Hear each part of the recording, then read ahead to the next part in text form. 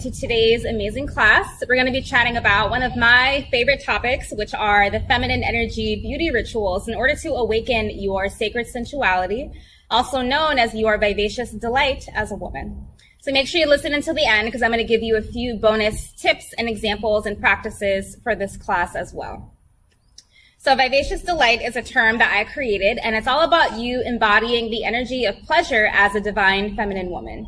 So vivaciousness is the energy of curiosity and wonder for life. It's about you having very welcoming and sweet type of invitation in your energy. It's very adventurous, it's very animated, it's very playful and sparkly, and just you learning how to appreciate the beauty of yourself and the beauty of the life that's around you. So your pleasure as a woman is like oxygen to this planet, and the kind of woman who's in that embodiment is very inspiring and nourishing to be around.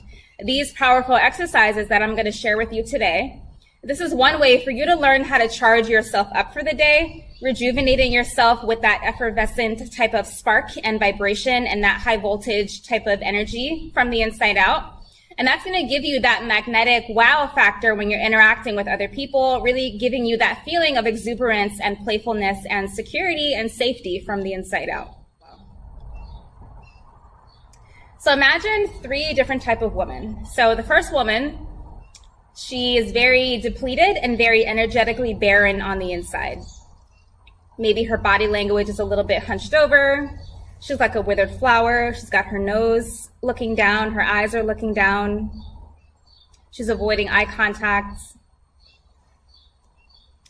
Imagine the second woman, the kind of woman who is very reactive, very on edge, always hypervigilant, always in survival mode and reactive and ready to fight with everybody, very controlling, very manipulative. She doesn't know how to relax. She doesn't know how to trust people. She's always causing fights and arguments everywhere she goes.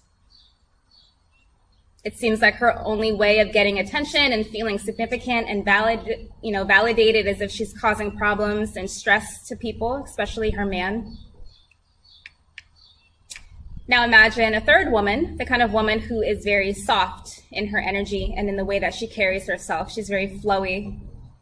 She's very feminine. She's very playful and light and alert. She's deeply connected to her body and her senses. She's receptive to the world around her. And as you observe all three of these women, as you imagine them, what kind of energy do you feel from all of them, and who are you more drawn to?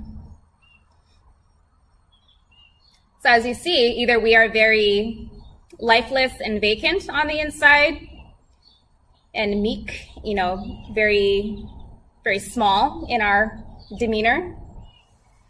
Either you are very reactive and aggressive to the point where you push everyone away because you're always causing problems everywhere you go.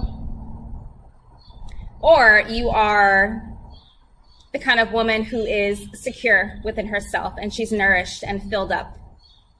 So the first woman in my examples has the energy of a computer. She might be very robotic, very shy, very small in her body language, not really present. The second woman is in survival mode. She's really controlling. She's really unnecessarily aggressive, always trying to prove something and prove herself to look powerful. Whereas the third woman is like a glass of champagne. She's bubbly and sparkling and tingly and lively. If you imagine sipping on champagne, champagne is very exciting to drink. It makes your taste buds tingle. It makes you feel alive, when you're drinking it. So vivacious delight is the same thing. It's all about you plugging into that power source of aliveness, knowing how to rejuvenate the spark inside of you. And that's going to be your key to generating that magnetism and that inner glow that's going to make you really fascinating as a divine feminine woman.